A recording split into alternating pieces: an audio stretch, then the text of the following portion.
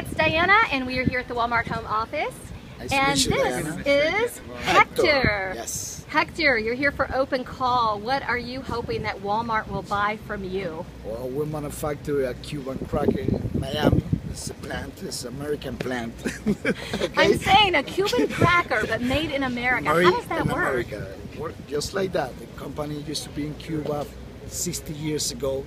Then they moved 47 years ago to Miami, and they built the plant, and we supplied different states, and now we're into trying to supply the 4,000 store that Walmart has. Okay, so why do you think Walmart should sell your crackers?